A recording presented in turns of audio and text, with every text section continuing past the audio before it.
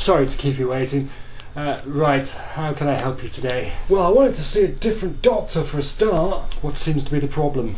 My usual doctor tells me I'm a hypochondriac. Yes, I know, I'm your usual doctor. Yeah, but I know I'm ill.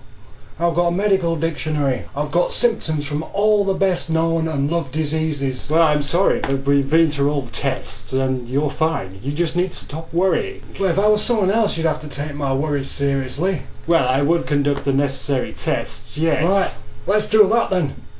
Do what? I'll be someone else. No. I'll be Adam Sandler. Doctor, my name is Adam Sandler and I've got a skin disease. No, you're not Adam Sandler. And you haven't got a skin condition. You don't know that.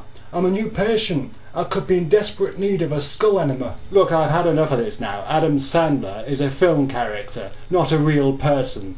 Now please go, because I have patients that need my help. Well, that's where you're wrong. Adam Sandler is real. He was born in Brooklyn, 1966. His parents were Jewish. He's best known for the film Happy Gilmore. Look, will you shut up? Nice bedside manner. You're not Adam Sandler and you're not ill. You are a complete waste of my time. And if you don't leave right now, I will have you removed. Okay. I'm sorry. I know I can be difficult. I just get lonely. Well, perhaps I could refer you to a counsellor. Yeah. Maybe that's a good idea. Right, I'll get... There is one more thing though. Yes?